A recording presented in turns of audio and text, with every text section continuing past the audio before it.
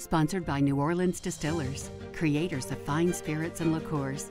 Through dedication to science, art, and passion, blends of tradition and flavor emerge. For you, always locally crafted. New Orleans Distillers, classically Southern. Tonight, stock indexes end the first half of the year down. The S&P had their worst first half of the year not seen since 1970. And the Dow Jones Industrial Average had their worst first half of 2022 not seen since 1962. We've got that and more tonight on this Friday, July 1st, 2022.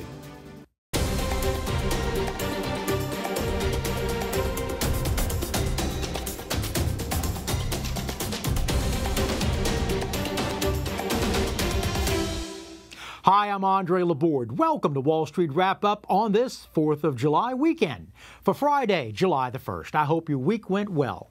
Well, the end of the first half of 2022 ended on Thursday, and all the stock indexes ended in the red. That was bad, but maybe here's some stats that might make your 4th of July a little bit brighter. Now, to give some historical content, in 1932, the S&P was down over 45% going into July, and in 1962, it was down 23.5%, and in 1970, it was down 21%. Now, we did some research, and we found when the S&P 500 was down 15% or more in the first half of the year, as it was for this year, it gained 100% of the time in the second half of the year with an average gain of 15 to 18%. Well, let's hope it's true this year as well. When this begins the 4th of July weekend, and AAA is predicting that 3.5 million Americans are going to be flying for this weekend. Now, added to this, an estimated 48 million people are expected to hit the road for the 4th of July weekend.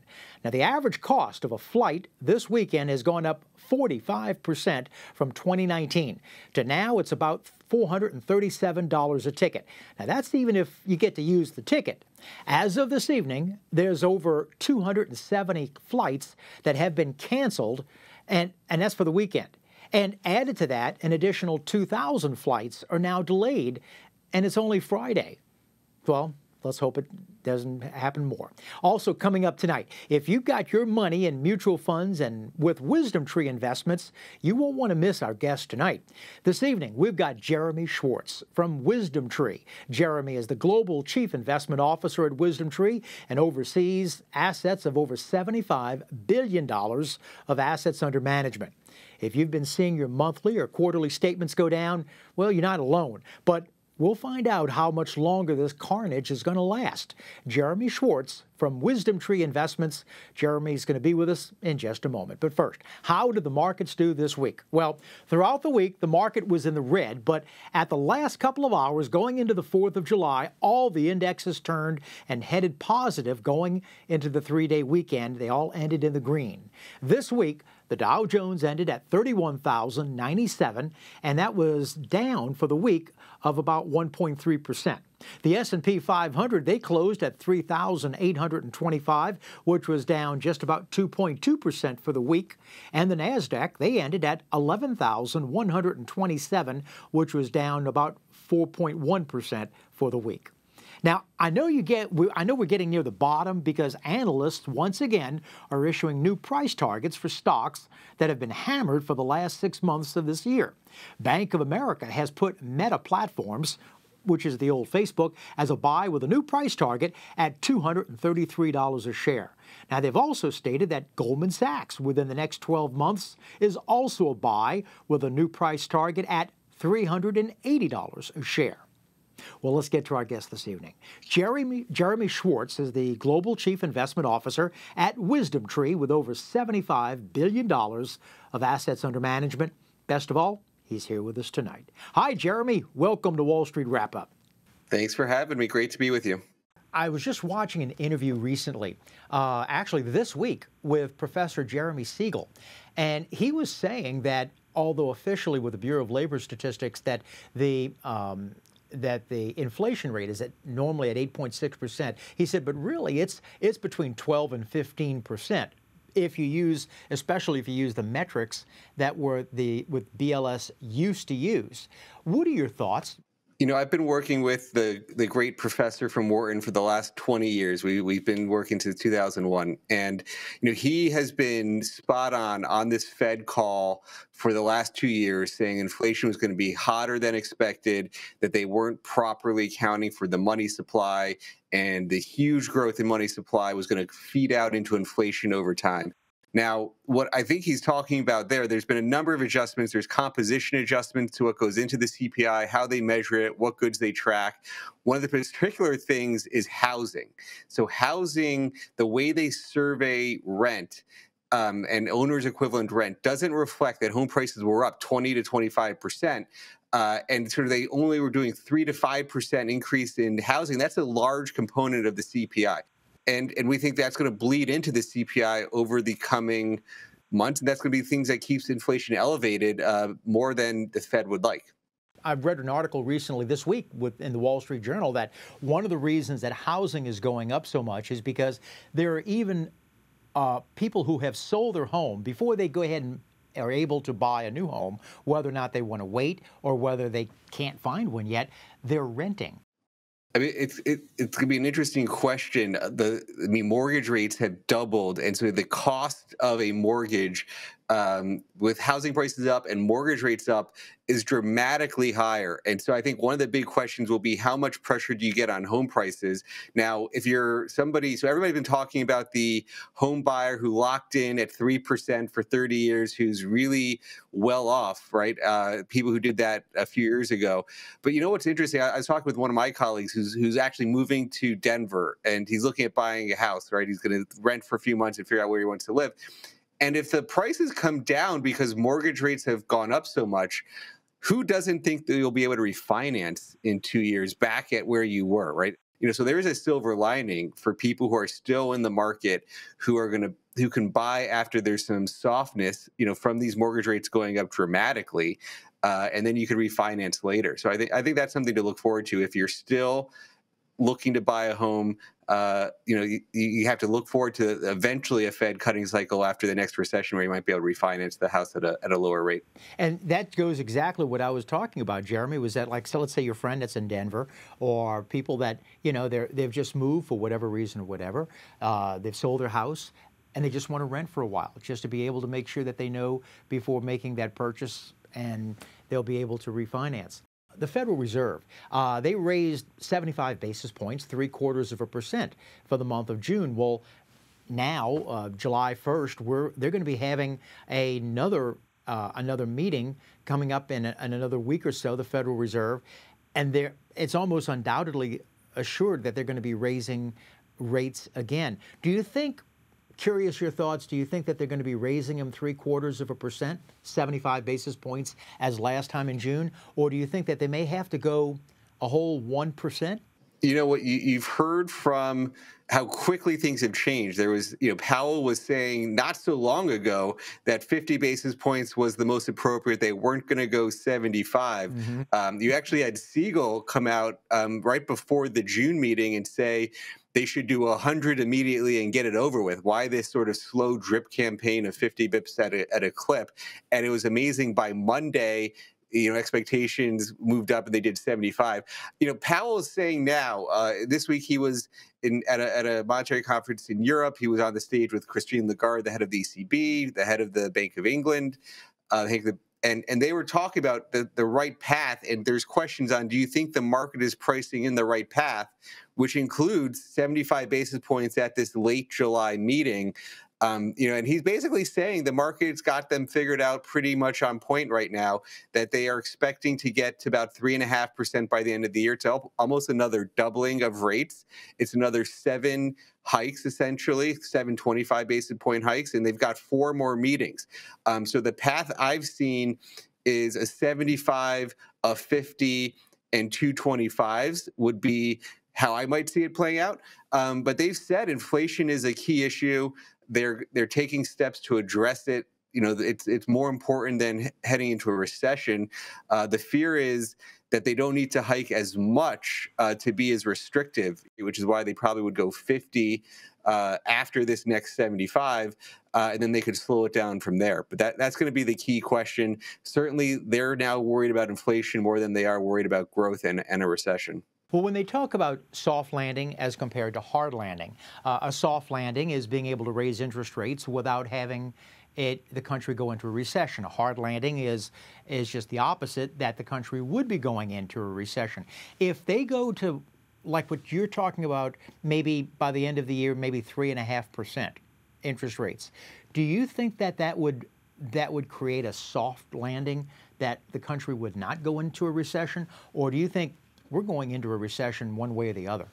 There's a number of people who say you might be in a mild recession right now. I mean, the first half year GDP growth is going to be negative. You had Professor Siegel said that this week. Exactly. Said, yeah. Exactly. So a mild recession, maybe where you are exactly right now. And then the question is, how deep does the recession go? How much will unemployment come up? How much will housing prices come down is one of the spillovers across. Those are all the big questions. And it seems like the Fed is getting overly aggressive. Well, at least as you were mentioning before, because you were talking about, let's say, 75 basis points, 0.75% next one, but you lowered it to like 0.5% later, and then maybe even 0.25% toward the end of the year. That still gives some cushion that they could also raise it from 0.5% to 0.75%, or the last one, let's say, going from 0.25% to 0.5%. That could also raise things if they so need. When we are going into times like these, what about this type of stocks that you should own in your portfolio? I'll give you an example, like when last year and the year before that and the year before that, when money was basically free, tech stocks and growth stocks were darlings, because the lower the interest rate, tech flew. But now all of a sudden, with interest rates rising, tech is really getting it on the chin. Do you think now is because tech people are dumping it? They always say buy when people are selling and sell when people are buying. Because people are selling tech, is technology a good time to get into that sector? I would love to see some capitulation, what you call real selling. You can say, now some of these stocks are down 70%. What do you mean there's not been real selling? But there's still a buy the dip mentality in some of the most speculative, high multiple growth stocks. And a lot of them are down 3/4, 80%, yet still at high multiples, because they were even much higher multiples before. And sort of the unprofitable tech, the innovation crowd, there's still been a lot of inflows to those types of ETFs. I would like to see actually selling and redemption from those ETFs to say investors have capitulated. I do think you are seeing some signs of like large cap tech becoming reasonable. And a lot of the value indexes are buying names like Meta and Facebook, PayPal, Moderna, Illumina. There's a bunch of new stocks that were traditional growth stocks now beaten down so much that they've been added to value indexes. So that is an amazing turn. So you could say a number of the growth stocks are becoming more value-like, and they face that pressure. Mm-hmm. But I'd say some of the most speculative angles of growth, the single most important factor this year has been, do you pay a dividend or not? High dividend stocks have been up on the year when growth is down 30%. There's been very large spreads between even traditional value strategies and high dividend-oriented value strategies.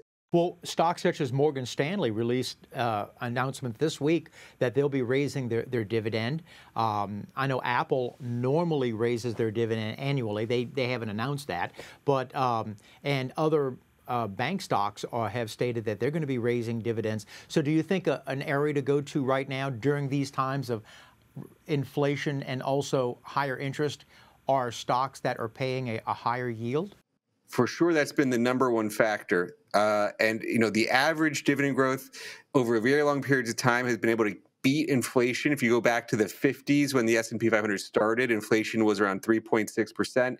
Dividend growth was 2% on top of that. It's one of the ways we say, instead of buying inflation-protected bonds, what they call TIPS, you can buy dividend stocks that give you protection from inflation plus real growth on top of it. You could get baskets of stocks yielding 2.5%, 3%, higher dividend stocks yielding closer to 4%, that then gets growth on top of that. This year, just hot off the press, when the analyst at S&P said he sees dividend growth on the S&P 500 this year at 10%, which is, again, keeping up with inflation, surpassing inflation, just like it did during the 70s and 80s when you had 6% inflation for 2 decades. Dividend growth beat that.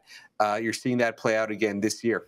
And the way I also say, too, is that they're paying you to wait because they're paying you a yield, a dividend. So until the stock goes back up, they're paying you quarterly dividends. Pandemic stocks. We're now out of the pandemic, out of the lockdowns. People are going back to work, maybe not as fast as many employers are hoping to, but people are now moving out from their homes back into the offices. Do you think stocks that were known as pandemic stocks, and I'm thinking of Zoom, DocuSign, Netflix, and maybe some others like that, do you think those will still have the luster that they had, say, just even 1 year ago? Well, each one has its own set of stories and earnings and valuations. A number of those, and they're obviously way down from their highs. The question on something like Zoom, there is a new world of hybrid work. I know personally, I'm not going back to the office anywhere near where I did before. My travel can be down 80-90%. I'm doing so much more on Zoom. Zoom is one of those stocks that I might call a value stock. It's come way down, so it's different than when it was a mega growth stock, 80% higher, right? Or before it's 80% fall is what you'd say. Netflix has a lot of competition in the streaming standpoint, but also now largely what you consider a value stock. So people become very pessimistic, but there's a lot of competition in that streaming war. So I think that'll be a challenge. Is can they grow their earnings? And again, but they're certainly no longer a very expensive stocks. Certainly the valuations have become much more attractive on a lot of those growth stocks. Yeah. Well, things such as, like you were talking about Netflix, is that it used to be a $600 stock. Now it's trading under $200, about $178, $180 a share. So the value is very attractive if you're thinking about it as being a long-term player? Or do you think that because there are so many streaming companies like Disney Plus, Discovery Plus, and all the others are getting into the market, that it'll fracture the market too much? It's expensive to compete for content. So there's an issue of there's just more competition bidding after more things. They're taking some actions to try to stop the sharing of passwords, which was pretty, you could say, endemic throughout their ecosystem. And so, can they get some higher revenue growth by stopping that sharing? That's going to be one of the questions. Will they raise prices to offset their cost increase? Those will be key questions. But there is a lot of competition. And so I think that's the extra earnings uncertainty right now is even more than being the sort of post-pandemic, because there's just a lot of competition going after the same market. We're talking with Jeremy Schwartz. Jeremy is the Global Financial Officer at Wisdom Tree. Don't go away. We'll be right back.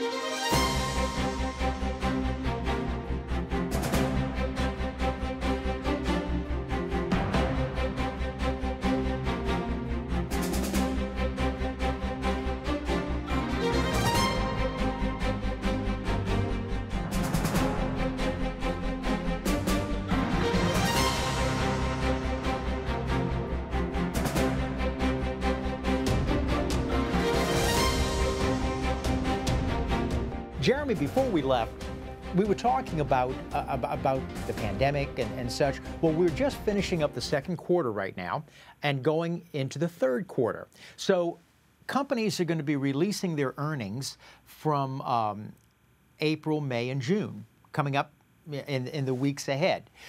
Do you think that, and it's kind of like what we were talking about before, the government just came out with new numbers that we had a 1.6 negative GDP loss for the first quarter.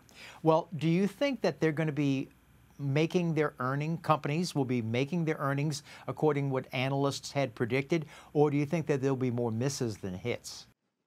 I think going into the second half earnings season, the things I'm worried about, the strong dollar really hurts some of the multinationals. So and analysts are notoriously bad at reflecting the dollar and the currency. in their earnings estimates. So you started to see a few companies like Microsoft warn that the strong dollar was going to erode some of the profits. They have. And so that's one of the issues. Will you see the rise in commodity prices and other things, wages, that being a headwind on earnings. So there are a lot of headwinds on earnings, but it's encouraging. First half was declining GDP and earnings growth held up. And I think you'll have a little bit more headwinds coming into the second half of the year. But, we're still expecting largely earnings to come in a positive direction. Jeremy, at Wisdom Tree, you have a mutual fund that specializes in the cloud, and I'm curious. We just touched briefly on tech stocks, but do you think that the cloud and stocks that emphasize in storage in the cloud, will that only be getting bigger as we go into the 2023, 2024, 2025 years ahead? So, we talked about high dividends as being the positive. Cloud's the opposite. I mean, there's call it 50 percentage points differential where cloud computing stocks are down almost 50%, 45% when high dividend stocks are positive in the year. You couldn't have two more different ETFs than something like our high dividend U.S. basket versus the cloud.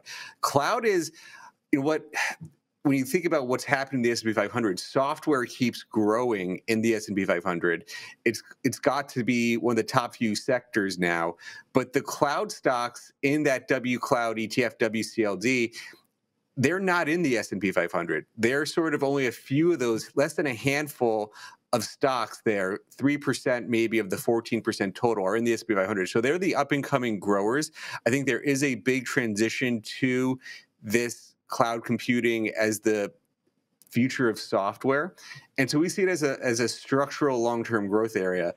When I think of cloud stocks, I think of, I think of, let's say, the bigger ones. I'm thinking of Amazon that has AWS, or I'm thinking of Microsoft that has their cloud. But you've also got a number of others, Snowflake and many others.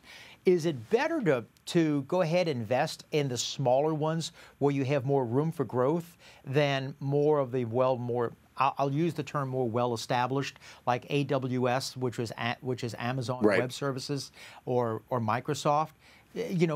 What is your preferences? Well, I hinted at it when I said there's only there's only 3% of the S&P 500 in our cloud stocks. So we don't own the big ones. We don't own Microsoft and Amazon.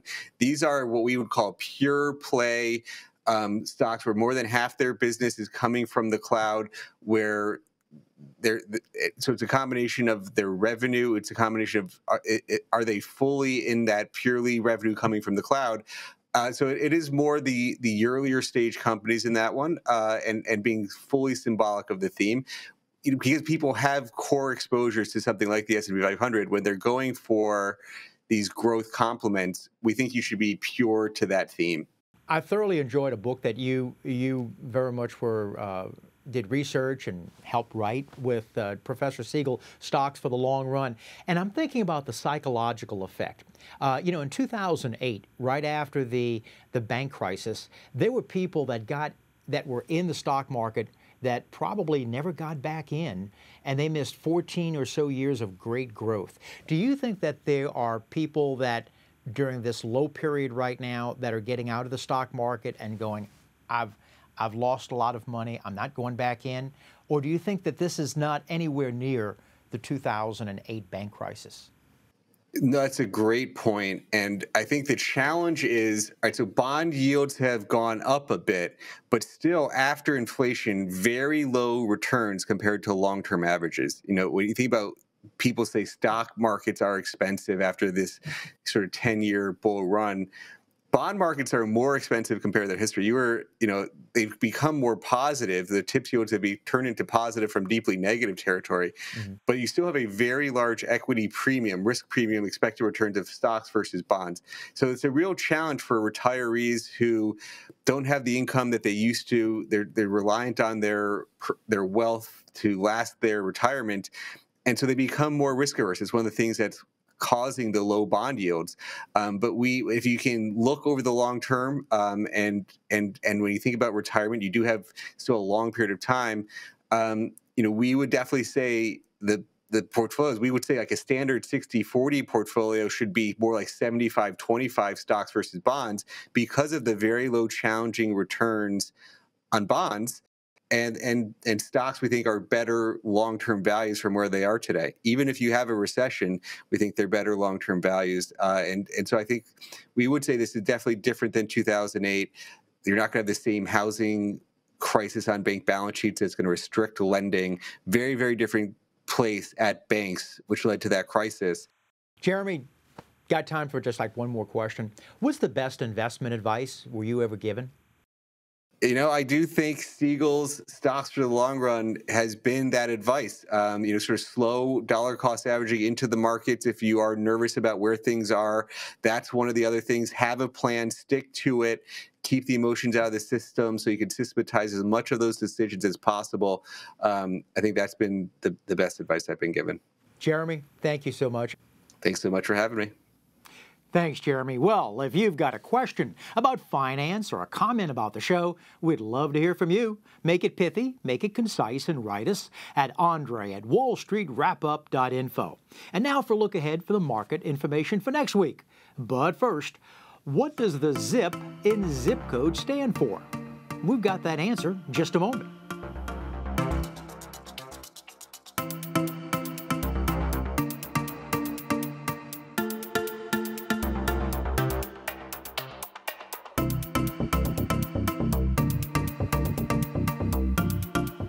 Well, what does the zip in zip code stand for? It stands for Zone Improvement Plan. And the zip code was introduced on this day, July 1st, 1963, 59 years ago today. Well, this weekend, it's the 4th of July, and for those that will be staying in town and not stranded at the airport, it may include barbecues and grilling and get-togethers.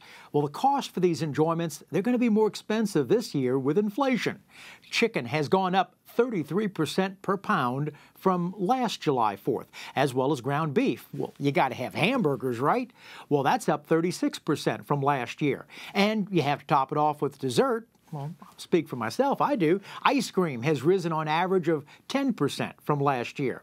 At one time, it was fireworks that was the most expensive item for the 4th of July. Now it's hamburger meat. Maybe it might be cheaper just to have a fifth on the 4th. Well, the first half of the year just ended. And how will the remainder of 2022 look? Well, for the stock market, next week, we'll be talking with Jim Spiro. Jim has been picked by Barron's as one of the top investment advisors in Louisiana. And Forbes magazine has named Jim as the top investment advisor in Louisiana as well. The S&P 500 had its worst first half of the year since 1970, over 50 years. Well, if your 401k is down, well, you're not alone. That's next week. Morgan Stanley's Jim Spiro, all of the markets. And by the way, it's Jim Spiro for that. And by the way, I want to mention too that all the markets are going to be closed from Monday due to the 4th of July holidays. But let's hope that's not just one day more for the stock market to fall. As a reminder, we repeat the show on Sunday mornings, but the best way, set your DVR so you'll never miss an episode. And that is our show for this Friday, July the 1st, 2022. Hope you've enjoyed it. My thanks so much to Jeremy Schwartz from Wisdom Tree for joining us this evening. But as always, it's you. We appreciate you for allowing us into your homes tonight. Remember, you can always follow us on all the social media, on Facebook, on Meta platforms, the old YouTube, Facebook, YouTube, Twitter, and WYES.org. So have a great weekend, have a happy 4th of July, and have a productive week as well. I'll see you next week. For Wall Street Wrap Up, I'm Andre Laborde. Remember, money never sleeps. Good night. Sponsored by New Orleans Distillers, creators of fine spirits and liqueurs. Through dedication to science, art, and passion, blends of tradition and flavor emerge. For you, always locally crafted. New Orleans Distillers, classically Southern.